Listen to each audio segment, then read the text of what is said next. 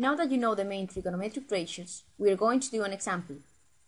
So the example says, given the triangle below, find all missing sides by using the trigonometric ratios seen before. Which means you have to use sine, cos, or tan to find out the value of C and the value of B. We will start with C. Right, keep an eye on this. C is actually the hypotenuse. This is the side that is in front of the right angle. So now we know the value of theta, which is 53 degrees. Therefore, we need to find a trigonometric ratio that is relating the known values, as is theta equal to 53 and also a equal to 9, with the value we are trying to find out, which is the value of C. To find C, we need to think about a trigonometric ratio that relates C, A, and theta. We know C is the hypotenuse. Now, A is the side opposite to theta.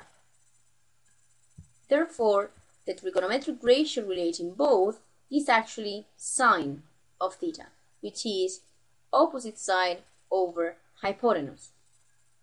So in our case, we know that sine of 53 is equal to 9 over C, and we want to get C. So if we multiply across by C, we have C by sine of 53 is equal to 9, and then to get C by itself, we just divide by sine of 53 in both sides of the equation. So we have C is equal 9 over sine of 53.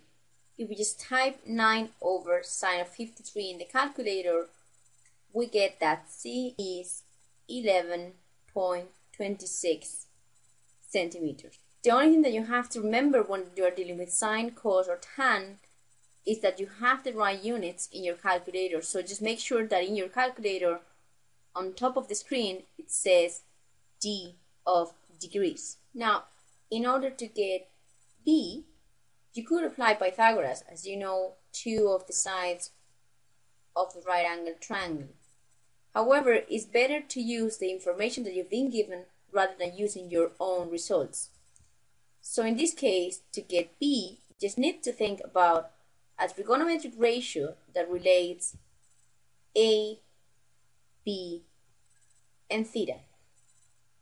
So as we know, A is the opposite side, and we know B is the adjacent side, then the right trigonometric ratio to use in this case will be tan of theta.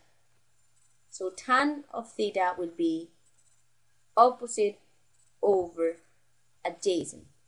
If we just put back the values that we know, we'll have tan of 53 is equal 9 over B. To get B, we just multiply across by B in both sides of the equation. So we have B tan of 53 is equal to 9. And then divided by tan of 53 in both sides, we get that B is equal to 9 over tan of 53. If we divide 9 over tan of 53, we get that B is 6.78 centimeters.